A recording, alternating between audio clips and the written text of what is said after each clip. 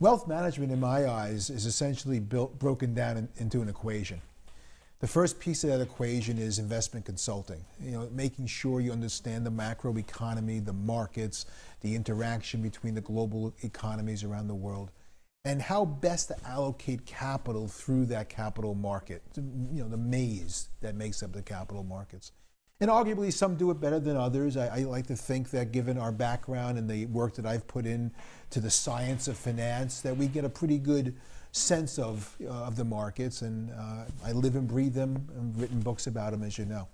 But that's not the only part of wealth management. In our view, in my view, wealth management is much more than that. It's the understanding of advanced planning, understanding about cash flow management, about making sure our clients' insurances is it correctly in place and they're not overpaying for that, and making sure that their estate plan, working with the folks at Campolo, Middleton, and working with them to understand that kind of aspect as well. So it's more encompassing than just managing one's dollars. It's managing one's financial affairs. It's